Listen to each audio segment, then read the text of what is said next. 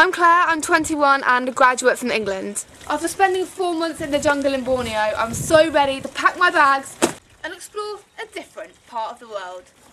After trekking through the rainforest of Borneo and working as a ranger in the national park there, I realised the importance of using tourism to help conserve some of the most beautiful places in the world.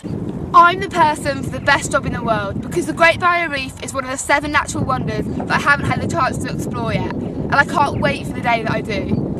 With sunshine all year round, the islands have so many things to offer. Bushwalking in Hinchbrook Island and a number of rare species such as sea cow. Now I love swimming, but I think that is a bit cold.